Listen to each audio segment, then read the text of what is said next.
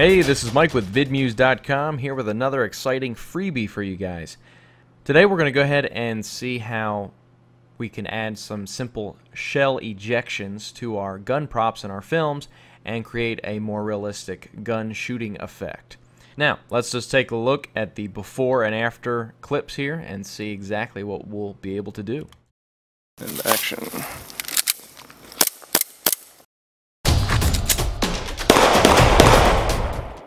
Alright, so right away we're seeing several different elements. One, we've obviously got our sound effects in here. Next, we've got our muzzle flash.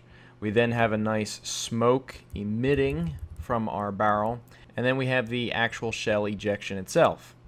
Now, you all will be pleased to know that you are able to download directly 3 different shell ejections that I've created. We've got a 12 gauge shotgun shell that's rotating around. We have the 45 caliber pistol round rotating around. And then last we have our 223 rifle round. Now, all this stuff is pre-keyed, meaning the alpha channel is included, as well as it is rendered at 60 frames per second, so it has a nice slow motion effect.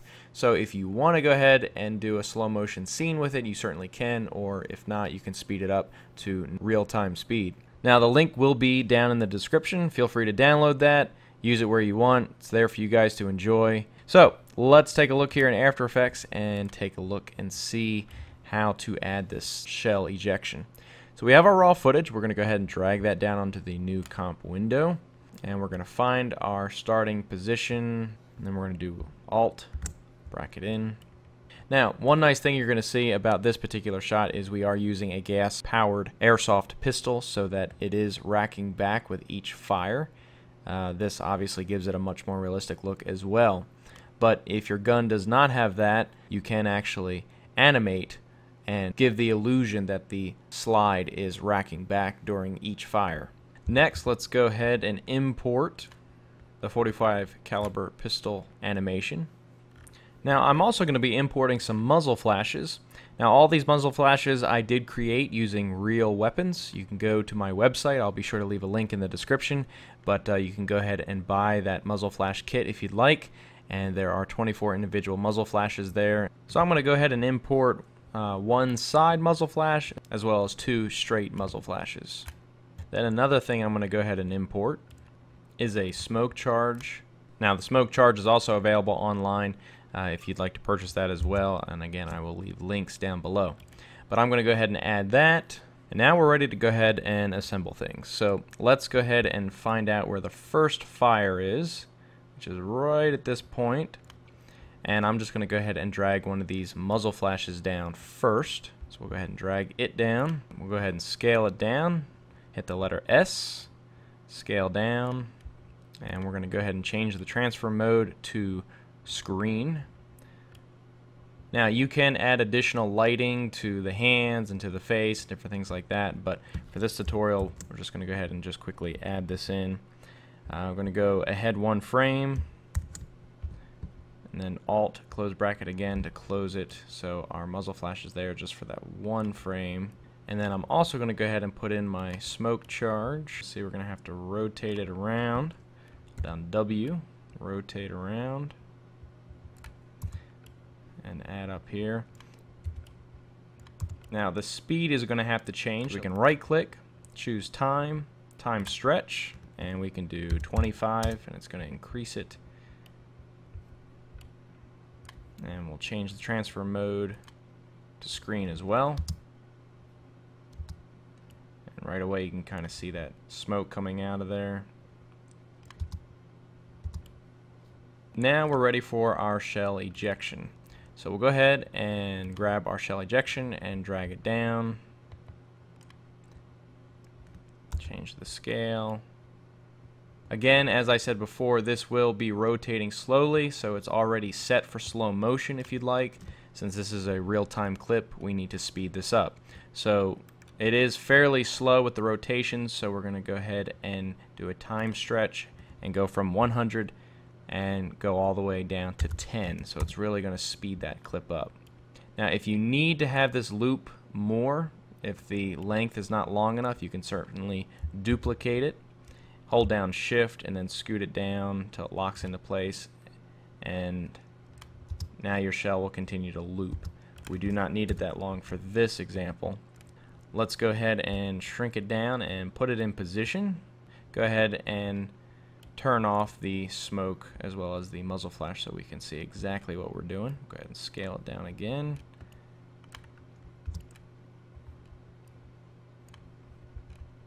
About right here. Now for this example, we're going to go ahead and hand animate and just add some simple keyframes. Another method with the machine gun is actually doing a particle emitter, and we can certainly show that in another tutorial. We're going to go ahead and set our position keyframe there, so turn on a little stopwatch. A keyframe has been created, and let's scoot forward, and now we're going to go ahead and drag our shell out of frame because it's going to kick it off to camera left here.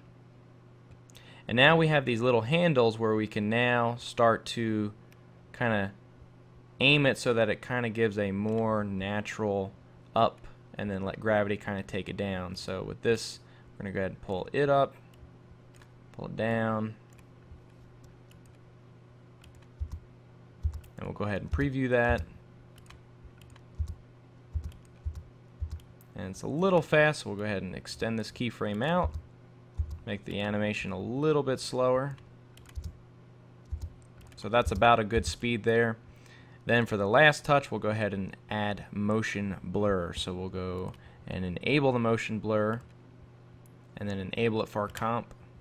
You can see that bullet is nice and blurry. If you have too much motion blur, what you can do is right click on your comp, go to composition settings, go to advance, and shutter angle. I actually have mine cranked up. By default it's about 180, but the higher that number, the more motion blur you're going to see. So we'll go ahead and let that preview through, and looks good. And that's basically it. And now you can go ahead and do the same thing. We'll go ahead and enable our muzzle flash again and put our shell ejection below our muzzle flash. Alright, now that that's done, we'll look, and Ryan fires 2 more times in this shot. Go ahead and move to the next shot. I'm going to go ahead and Command D and duplicate the shell ejection. So we're going to come back. I'm going to hit the letter U. It's going to bring up my keyframes for my position. I'm going to zoom in here. And again, with our scrubber on our first keyframe, I can go ahead and move this shell to the proper location here. And then we can go to the end of the second keyframe. Go ahead and move this shell into a different location just to give it a little bit more randomness. And again, if we were doing a machine gun, I would definitely do a particle emitter. Otherwise, we'll be here for hours making tweaks to every single shell. Now we can do our muzzle flash again. Let's go ahead and grab a different one. We'll add our muzzle flash. We'll shrink it down. Change the transfer mode to screen. Now keep in mind too that when a gun fires and a camera is filming it, you're not going to see the muzzle flash during every single fire. So it's kind of nice to maybe for the second shot go without a muzzle flash. So we can just move this down the third shot. Now we can still have our smoke for our second shot, obviously. But now when we fire, we're going to see muzzle flash, then the second shot with just the smoke, and then the third with the actual muzzle flash. And that will keep it a little bit more realistic because, again, you do not see the muzzle flash every single time. Now the reason for this is when a camera is filming a gun going off, the muzzle flash is there for just probably a thousandth of a second or a hundredth of a second, and very, very minimal. And if that shutter is closed on the camera, so you know, if you're shooting at a hundredth of a second, that shutter is going up and down 100 times per second. If that shutter is closed when that gun goes off, you will not see it. You'll obviously see the smoke because the smoke is there longer than a thousandth of a second, but those muzzle flashes, it's a hit or miss, literally. So keep that in mind, keep it realistic. Don't have muzzle flashes every single time. It looks a little cheesy. So again, we've got our shell ejection. We can go ahead and then duplicate that, add it to the next, and then you can even do that to the third. and you've got your shells. Now, once that's done, we want to go ahead and render this out. So do Control Command M, and then you can set your output module, save your output, hit render. There you go. Import it into your video editor. In this case, we're using Premiere. I'm going to go ahead and kind of start again here. So we're going to copy this and paste it down the line here. So now we've got our clip that is completed with no audio. Now, as far as sound, you guys can get your own sound effects if you have them. You can record your own, or in the VidMuse store, I also have 5 different gun sound effects kits that include all sorts of different sound effects as far as holstering the gun, loading the gun, ejecting the magazine, firing the gun, racking the gun, different things like that. So you guys are more than welcome to check that stuff out. So I went ahead and imported some of these sound effects. So I've got an XD drawing. We're going to go ahead and rack the gun. So we'll drag that down. Go ahead and line up for our first fire. And we can drag down our first firing.